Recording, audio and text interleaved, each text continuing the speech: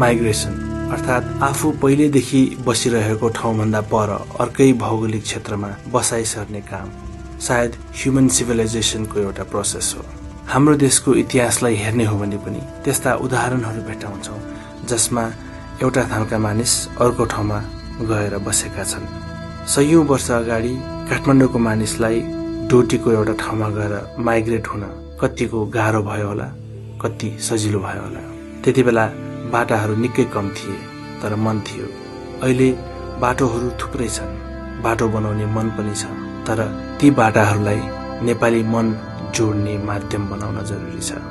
अरु त्यस्ता के माध्यमहरू हुन सक्छन् जसले एउटा नेपाली मनलाई अर्को नेपाली मनसँग जोड्दछ? के त्यो कुनै मानिस हो, के त्यो कुनै भाषा हो, के त्यो कुनै बिम्ब हो, के हो नेपाली?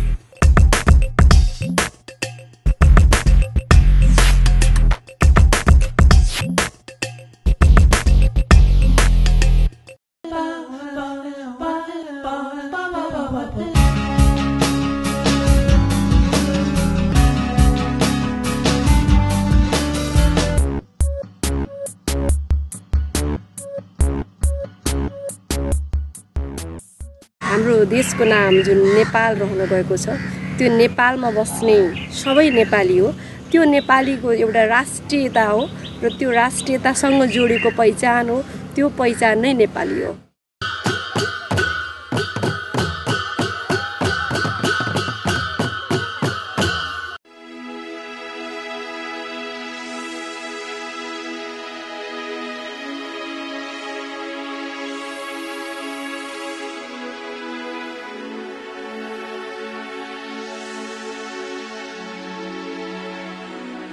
डोटी त्यसै पनि एकदमै राम्रो ठाउँ।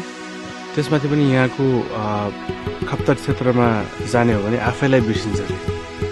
डोटीको यो सिलगढी सहरमा बजार क्षेत्रहरूमा धेरै काठमाडौँका ओरिजिनल बासिन्दा नेवारहरूको बस्ती पाइन्छ। यहाँका नेवारहरूले डोटीलाई आफ्नो बनाएका छन् र डोटीले नेवारहरूलाई आफ्नो बनाएका छन्। कति छन् नेवारहरू यहाँ? नगरपालिका क्षेत्रमा यो 1 नम्बर 2 नम्बर 3 नम्बर 4 नम्बर वडा छ। यो 4 नम्बर वडामा विशेषतया यतिमा मात्र सीमित हो नेवारहरू।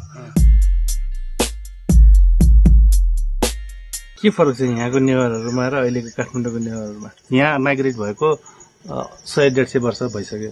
अब त्यति बेला बाटोको सुविधा थिएन। यहाँबाट काठमाडौँ जाँदा हिजर जानु पर्थ्यो, धनगढी जाँदा हिजर जानु पर्थ्यो। अब यहाँ चाहिँ अरू ठाउँमा पुरा जिल्लाभरमा नेवार यही सिलगढीमा मात्र हो। त्यसले गर्दाखेरि कम्युनिकेसन गाउँको मान्छेहरूसँग कुरा गर्दाखेरि अलिकति उनीहरूको टोन आउन सक्ने, उनीहरूको भाषाहरू फरक हुन्छ नि। पछि गएर चाहिँ नेवारी भाषा नै भुलेर कि यहाँ मान्छे हाम्रो पुर्खाहरूले जो सिकाउनु भएको थियो त्यो हामीहरूले भुल्यौँ भन्नुपर्छ। भाषा चाहिँ हराइसक्यो भनौँ न, होइन? छैन, कति पनि छैन भने हुन्छ। जति बाहिरबाट आएका छन् महिलाहरू उनीहरू जान्दछन्, हामी जान्दैन। धर्म संस्कृतिलाई बचाउनको लागि एउटा कम्युनिटी हल बनाइराखेका छौँ, जसमा चाहिँ हामीले त्यो भाषाहरू सिकाउँछौँ, सङ्गीतहरू सिकाउँछौँ, नेवारी सङ्गीतहरू। र त्यसपछि चाहिँ हामीले चाहिँ एउटा राष्ट्रिय स्तरको भेला पनि नेवारहरूको गर्ने हामीले सोच राखिरहेका छौँ यहाँ डोटीमा। संस्कृति रीतिरिवाज चाहिँ कतिको फरक भइसकेको छ त? सुदूरपश्चिममा सांस्कृतिक हिसाबले सबभन्दा धनी चाहिँ भनेको हाम्रो सिलगढी नगरपालिका नै हो।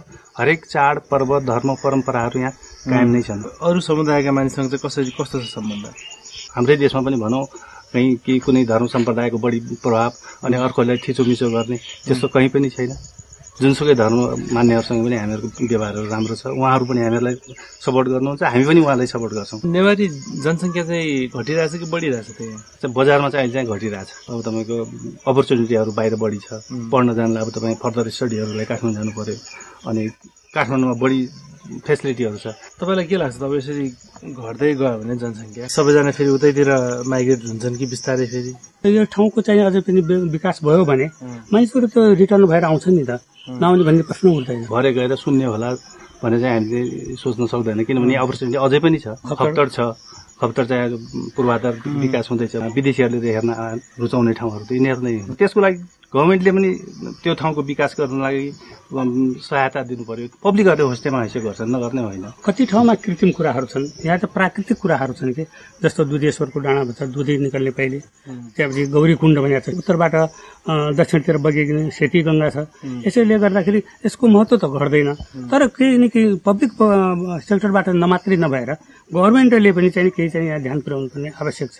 साँच्ची भन्ने हो भने नेपाल सरकारको ध्यानै पुगेको छैन कि जस्तो पनि लाग्छ। सरकारले के गरिदिनुपर्छ अब यहाँ खास ठुला ठुला योजनाहरू त एउटा पनि त छैन नि। मान्छेले बाध्य भएर पनि बाहिर माइग्रेट हुनु परेको छ। अब हाम्रो सेती छ यत्रो 750 मेगावाट यहाँबाट विद्युत उत्पादन हुनसक्छ। खोइ अहिलेसम्म 20 वर्ष भइसक्यो, खालि एउटा चाहिँ बन्दैछ भन्ने कुरो छ। त्यो मात्र भइदियो भने डोटी जिल्लालाई मात्र होइन नेपाललाई पनि त्यो पुग्छ नि। अहिले काठमाडौँलाई नेवार सहित राज्य घोषणा गर्ने भन्ने कुरा भइरहेछ होइन, के लाग्छ तपाईँलाई त्यो बारेमा? जस्तो हामी सिलगढीमा चाहिँ बसिरहेका छौँ, जुनसुकै जाति भए पनि एउटै किसिमले चाहिँ व्यवहार भइरहेको छ, त्यस्तै काठमाडौँमा हुन्छ भनेमा त्यो लागि त हामीलाई त राम्रै छ। भोलि गएर अर्को कम्युनिटीलाई फरक पर्दैन, या त्योमा चाहिँ जब अपर्च्युनिटीहरू नेवारले मात्र पाउने, हरेक जातिको नामबाट मात्रै बनाउने होड चल्यो भने भोलि गएर त्यसलाई कन्फ्लिक्ट आउन सक्छ। तपाईँको परिवार चाहिँ अब यहाँ कति बस्छन् जस्तो लाग्छ? अवसरहरू गभर्मेन्टले दिन सक्यो या राज्यले दिन सक्यो या हामीले उपलब्ध गराउन सक्यो भने उनीहरूले बाहिर गएर बस्नुपर्ने आवश्यकता छैन। आफ्नो फर्दर विकासको लागि त जसले काठमाडौँ मात्रै भन्ने कुरो छैन, जहाँ गएर पनि आज जुम्लामा गएर उसको मेरो विकास हुन्छ भने मैले जुम्ला पनि गएर बस्नु पर्यो। हाम्रो चाहिँ जुन किसिमका चाहिँ हामीले पाउनुपर्ने किसिमका फेसिलिटिजहरू छन् त्यो हुन नसकेर नै हो। जब सबै कुरा यहाँ सुविधा हुन्छ भने हामी किन जान्छौँ र? हाम्रा छोराछोरीहरू पनि यहाँ आएर पढ्छन्, हामीले बाध्य भएर पनि अहिले छोराछोरीलाई बाहिर पढाउनु परिरहेको छ नि। एउटै नजरले हेर्नु पर्यो, डोटीको विकास हाम्रो विकास हो भनेर सम्झनु पर्यो। हामी डोटीको माथिको जनतालाई चाहिँ चोट लाग्यो भने काठमाडौँको मान्छेलाई पनि चाहिँ चोट लाग्नु पर्यो, ऐया भन्नु पर्यो। काठमाडौँको अरू नेवारहरूसँग कतिको नेवारहरूसँग महसुस गर्नुहुन्छ? उनीहरूको नेवारी समाजमा बस्दा कुराकानी गर्दा त आफूलाई कस्तो कस्तो लाटो भएर बस्नुपर्ने हुन्छ। हामी पनि काठमाडौँ बसेर नेवार बुझ्न पाए नि हुने थियो, जान्न पाए नि हुने थियो भने जस्तो लाग्यो। आजकलको यहाँको यो नेवारी युवाहरू के गर्छन्? संस्थाहरूमा केटाहरू लागेको छ, पढ्न जाने म्याक्सिमम हाम्रो केटाहरू बाहिर काठमाडौँ, धनगढी, नेपालगञ्ज त्यस्तै टाइपमा पढ्न जाने हो। पढ्न जान्छन् त्यही छुट्टीको बेला, जस्तै हामी अहिले यो ग्यापमा आइरहेको छौँ। यहाँको युवाहरू के गर्छ? यहाँ मन्दिर छ साइडमा, त्यहाँ गयो केटाहरू बस्यो, गफ गर्यो, अनि साँझ कसैको घरमा गयो बस्यो, दिउँसो त्यस्तै हो। सिनेमा हल छैन, प्लस टिभी हेरिन्छ, प्लस च्यानल छैन है हाम्रो सिलगढीमा। नेवारी बोल्न आउँदैन है? नेवारी बोल्न आउँदैन। नेपाली भाषामा बोल्दा भइहाल्यो नि, बुझ्छ भने किन आफू मात्र नेवारीमा बोल्नु जस्तो लाग्छ। तपाईँलाई नेवार आउँदैन? यो ठाउँ कस्तो थियो पहिला? एकदम धेरै मान्छेहरू छ, धेरै मान्छे तपाईँको जुम्ला, हुम्ला, बझाङ, अछाम, बालझरा सबै आउने चामलको लागि। अहिले अब रोड गए त रोड जाँदाखेरि यहाँ सुक्खा छ, अहिले खास केही छैन। व्यापार पनि घट्यो? व्यापार घट्यो। त्यसले घट्दै जाने पनि सबै नेवार यहाँबाट हराउँछन् कि? नेवारीहरू त हराउँदैन, के कमी आउँछ। 85% यहाँबाट पलायन भइसक्यो। जुन यहाँ 15% बाँकी नेवारहरू छ, यीमध्ये 3% जागिरदार छन् अहिले। कुनैको जिम्मामा अलिकति केटाकेटीको पढाइको कारणले उनले छोड्न नसकेको हो। 3% भोलि यहाँबाट गयो भने फेरि यहाँ बस्ने 12% हामीहरू छौँ।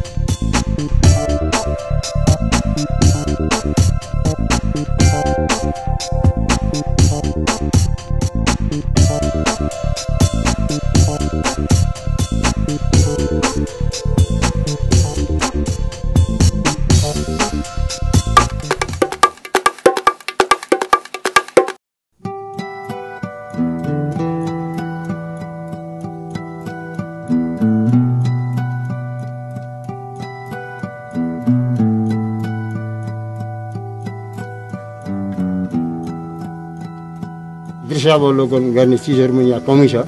त्यस निमित्त बाहिरबाट आउने आगन्तुकहरू पनि यही समय यहाँ अलि आनन्द लिउँ अनि वातावरणको लागि हरियाली राम्रै हुन्छ।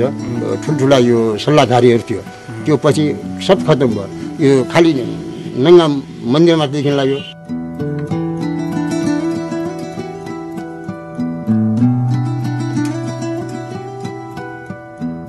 हुँदा हुँदा अहिले यो घना भयो। त्यहाँपछि के सोचायो भने अब मूर्ति बनाउने अब धार्मिकमा ठुलो यही हुनाले मैले त्यो बनाएँ। अनि त्यहाँपछि खौतल बाबा हुन्थ्यो होइन, तपस्या खौतलमा गरे तापनि होइन उहाँको देन के भने ग्रन्थ लेखे, स्वास्थ्य विज्ञान, धर्म विज्ञान अनि विचार विज्ञान लेखे। उहाँको त्यत्रो योगदान गएपछि अनि उहाँको अब स्वर्गवासपछि त उहाँको केही हुनु पर्यो भनेर मैले त्यो मूर्तिहरू आफ्नै सोचले बनाएँ। मलाई के लाग्यो भनेपछि यो मूर्ति मिल्यो कि मिल्न भन्ने भयो। खौतलमा बस्ने एउटा गोठालो यो धन्यवाद जानु भने अरे त्यो गेटबाट उसले अरे ए हाम्रो खौतल स्वामी त त्यहाँ बस्या छ उसले भन्नेखेरि न पढि लेखेको होइन नि मलाई भाइ सफल भएर रहेछ भने त्यसबाट लाग्यो। अनि यो मन्दिरको रङहरू लगाउने पनि गर्नुहुन्छ? मलाई कस्तो हुन्छ भनेपछि कुनै पल समय खेर नफालौँ भन्ने अहिलेसम्म उद्देश्य छ। बडाले मान्छे छन् तापनि म बडा छु, किन स्वास्थ्यको लागि धेरै राम्रो छ। बिहानको हावा भनेको अक्सिजन हो, दीर्घायु हुन्छ। काम गर्न तपाईँलाई कसैले पैसा त दिँदैन? अब त्यो सबलाई सोधेर थाहा हुन्छ होइन, धन्यवादले यहाँ पैसा लिन्छ कि लिन्न भन्ने कुरा। त्यो उमेरदेखि गरेको अहिलेसम्म कति खर्च भयो त्यो मलाई थाहा छैन। त्यो खर्च गरेको मलाई पिर पनि छैन। अहिले कति वर्ष पुग्नु? 94 साल भनेपछि त्यो 72-73 भयो। अब कति वर्षमा गर्नुहुन्छ? यो त अब प्रकृतिको नियम हो होइन, तर मलाई कुनै काम गर्दा अहिले पनि थकान लाग्दैन। युवाहरू मसँग उकालो हिँड्न सक्दैन अझ पनि। ओहो सर त यति हिँड्छ भन्ने मन लाग्यो। मैले भाइ यो अभ्यास गरेँ तिमीहरू। यो मन्दिर सफा गर्ने काम चाहिँ अरू कसैले गर्न थाले? गर्छ, यहाँ मान्छे 2 जना छन् होइन, तर मलाई कस्तो भने अरूले गरेको चित्त बुझ्दैन। अनि सर चाहिँ आफै उनीहरूले 4 घन्टा गर्छ, मेरो 5 मिनटमा सिद्ध्या हुन्छ। त्यो मूर्ति सुर्ती बनाउने के त्यो मलाई त्यो कुनै साम जाने हात भए पुग्यो। सरस्वती उनले 7 दिन लगाउने मेरो 1 घन्टामा तयार हुन्छ।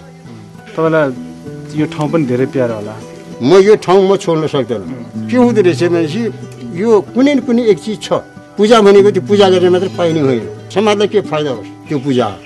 अब धोती लागेर उ गरिरहेको छ, फुल छरिएको छ, उ गरेको छ, देवतालाई त्यो रङ्गाएको छ, बरु फोहोर गरिरहेको छन् होइन, त्यो होइन। शिव बिना शक्ति हुनु, शक्ति बिना शिव हुनु भन्छ नि, त्यो हामीले प्रेरणा लिनु पर्यो, त्यो हामीले घरमा लागू गर्नु पर्यो। यो मन्दिर बढी प्यारो लाग्छ कि तपाईँको यो कला बढी प्यारो लाग्छ? म सबभन्दा प्रकृति प्रेमी छु। यदि प्रकृति नभइदिए भए हामी हुन्थेन। आफूलाई कति माया गर्ने, आफू चाहिँ जो दिन आयो त्यो दिन जाने हो भने बुझ्नु पर्यो। केही चिज हामीले छोड्नुपर्छ भन्ने मेरो उद्देश्य होइन।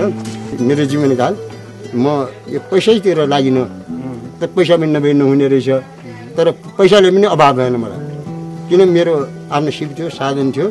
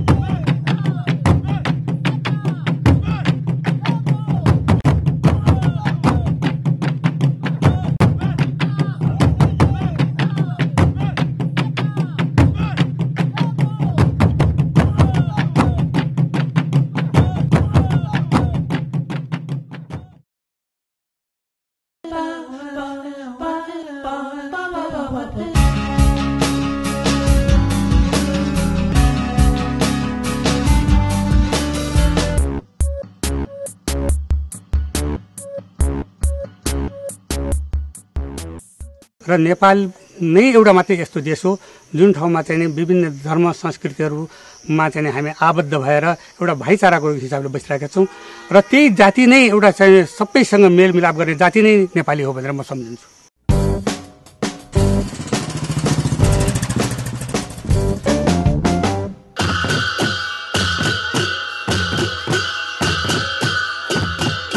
भगवतीको काम चाहिँ हामीहरूले सुरु गरेपछि मात्रै यहाँ यात्रा हुन्छ। अब हामीहरूले बाजा नबजाएर जाँच हुँदैन। अरू मन्दिरमा पनि बजाउनुहुन्छ? नबजाउँदैन सर, हाम्रो भगवतीको पर्वमा मात्रै। हामीहरू नभएर यो शैलचोरीको जाँच हुँदैन। अरूले मर्या छ भने जुठो सुठो बाँध्न पाइन्छ। हामीहरूको दाजुभाइ कोही आमा बाबु मरे पनि हामीले जात्रा गराउनै पर्ने, हामीले बाध्यता भएर उहाँ जानै पर्ने। वर्षमा कतिचोटि बजाउन आउनुपर्छ? कार्तिकको महिना, माघको महिना, जेठको महिना, यो 3 पर्व हुन्छ। सानो सानो बच्चाले पनि बजाउँदो रहेछ। अब हामीहरूबाट अब बच्चाहरूले पनि सिकिरहेका हुन्छ। महिलाहरूले त बजाउँदैन, पुरुषले मात्रै? पुरुषले मात्रै छ। महिलाहरूको चाहिँ मन्दिरमा के काम हुन्छ? महिलाहरूको केही हुँदैन, खालि आफ्नो तीर्थ व्रत बसेर उनीहरूले घरको आफ्नो खानापिनीको काम गर्छन्। के जाति भन्नुभयो तपाईँले? हामी पार्की हो सर। के हो पार्की? पार्की भनेको जस्तो कार्की जस्तो हो पार्की। अरूले जात्रा गरिरहेको रहेछ, त्यहाँ धेरै दिनसम्मलाई त्यो जात्रा चलेन छ। फेरि हाम्रो बाजेले यहाँ झाडी सब त्यो देख्थ्यो अरे नेगालाको बाजा त्यो कस्तो बजाउँदा रहेछन् भनेर त्यहाँबाट त्यो गाँच चल्यो। गाँच चल्दाखेरि यो मान्छेले कुन ठाउँबाट आएर चाहिँ यो मान्छेले बजाउँदाखेरि भगवती खुसी भए। त्यहाँबाट ल अब यो मान्छेलाई जान्दिनु भएन, त्यस्तो भावना पनि गरेछन्।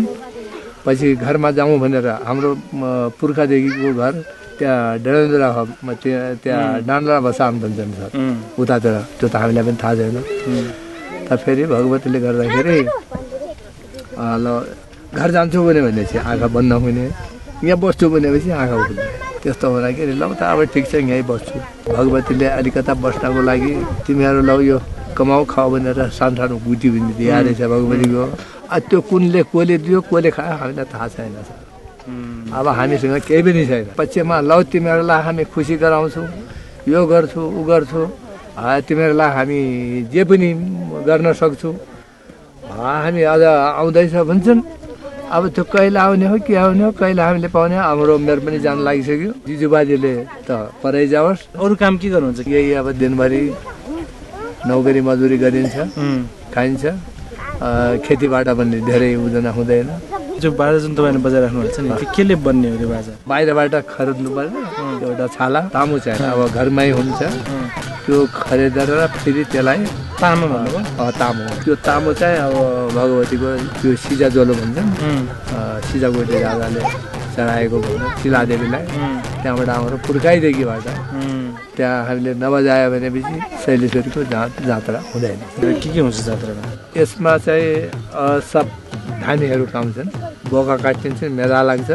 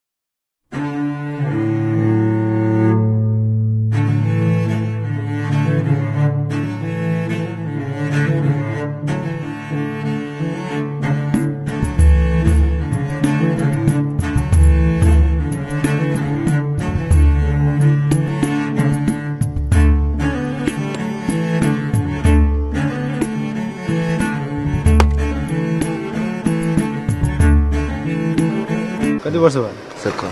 अनि कति वर्षदेखि काम गर्नु? 2 महिना भयो। त्योभन्दा अगाडि के गर्थ्यो? अगाडि गर्थ्यो कति क्लाससम्म पढ्यो 8 अहिले बिदा भएर आएको कि पढाइ छोडिदियो पढाइ छाडेर आयो किन मन लागेन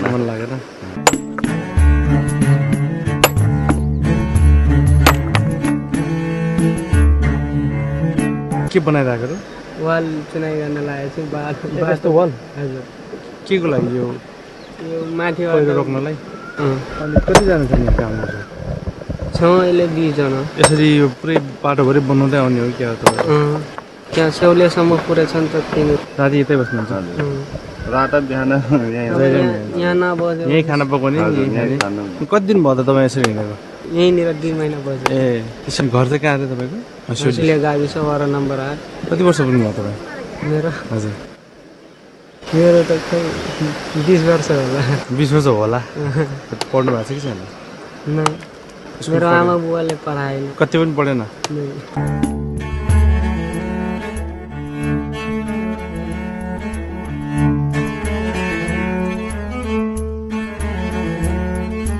के गर्नुहुन्छ ढुङ्गा बोक्ने बलुवा बोक्ने कति बजी आउनुहुन्छ बिहान 7 बजी आउँछु बसा 5 बजी हजुर 5 बजी कति बेर लाग्छ यहाँबाट 1 घन्टा लाग्छ पढ्नु भएको छ नै पढा छैन सानैमा 2 क्लास पढेको श्रीमानहरू के गर्नुहुन्छ श्रीमान छैन मेरो बितिसक्यो एउटा 5 वर्ष छोड्छ एउटा 3 वर्षको छ श्रीमान त्यहाँ इन्डिया बिल्डिङबाट खसेर कस्तो लाग्छ यो काम अझै गर्नुहुन्छ के गर्ने गर्न पर्यो नसके पनि सक्यो दुखी मान्छेले अब घरमा त केही मिल्दैन कति वर्ष अहिले 24 वर्ष पुगिहाल्यो